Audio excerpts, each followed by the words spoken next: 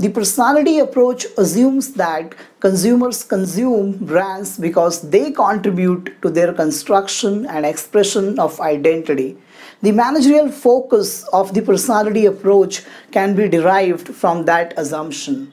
The primary and most important task for the brand manager in the personality approach is to understand the mechanisms of identity construction that consumers use the brand for and be able to translate them into a brand personality that delivers value and relevance for the consumer.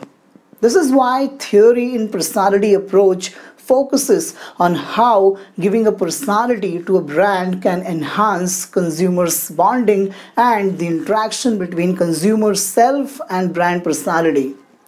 The effectiveness and success of a brand personality hence depends on the extent to which management is able to give the brands with a personality that is attractive, relevant, and enhances consumers' creation and expression of self. This process follows a series of steps. The very first step in the process of formulating managerial implications is to know your target audience.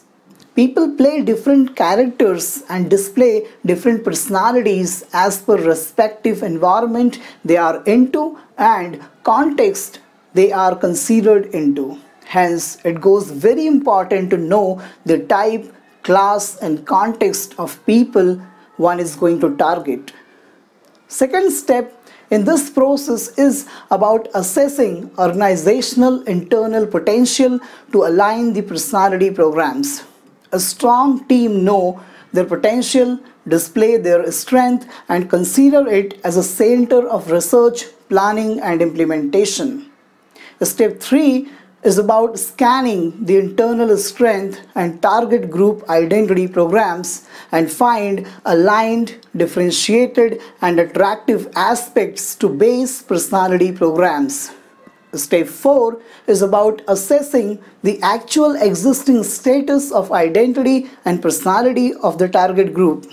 The existing values consumers live play a critical role in the overall process. Step 5 is to know the desired identity of the target group. The associated emotions behind the desired state of consumers influence the personality programs.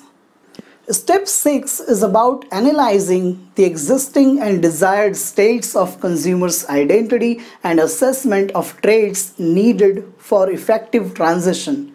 These traits play a major role in the process of development of brand personality. Step 7 is to uncover social and individual levels of consumption of brand personality. This step is very critical as it involves personal and social lives of consumers and assess the role of brand personality play into. This step is to know whether consumer consume brands for their individual construction of personality or for their social expression of personality. Step 8 is about applying relevant sources and formulating a brand personality which is very much aligned to consumers' identity construction programs. Generally, in B2B businesses, direct sources of brand personality play a major role like employees, CEO, and other stakeholders of the company. Whereas in B2C setting, communication platforms, advertisement, events, and other points of contact are in major role. A brand personality is created through a cyclic interaction between the brand and the consumer. To master this process is not easy because it requires deep insight into consumers' identity construction and how this process lay the grounds for consumers' motivation for the consumption of brand personalities that will assist them in their construction and expression of self. This insight must be used to create a coherent personality through a wide range of brand activities, ensuring that brand personality statement is expressed in all the behavior and communication of the brand.